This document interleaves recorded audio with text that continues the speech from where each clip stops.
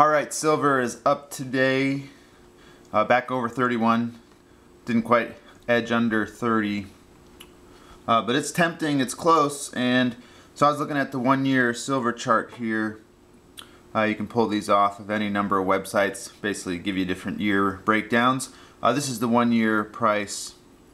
And one thing I noticed looking at this is, you can see a couple of spikes. There was the yearly high of almost 49 there, and we dropped quite a bit under 35, and then built back up a little bit, lower 40s, big tail off, drop down 30.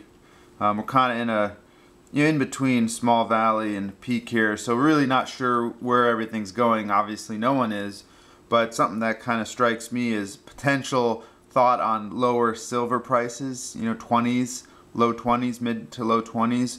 The whole notion of trend is your friend, and so with a straight edge we can kind of look at where the bottoms are putting us. So if we're due to keep that trend going, and you can see that's going to put us off the chart obviously because it's in the future, but we're looking at something over here, so that's the 25 line, so potentially could be down low $20 silver.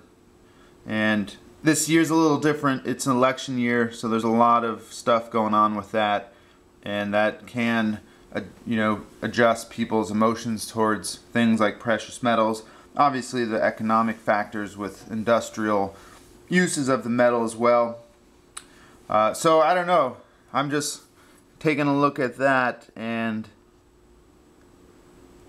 seeing low 20s. Of course, I have no idea. I don't know the future.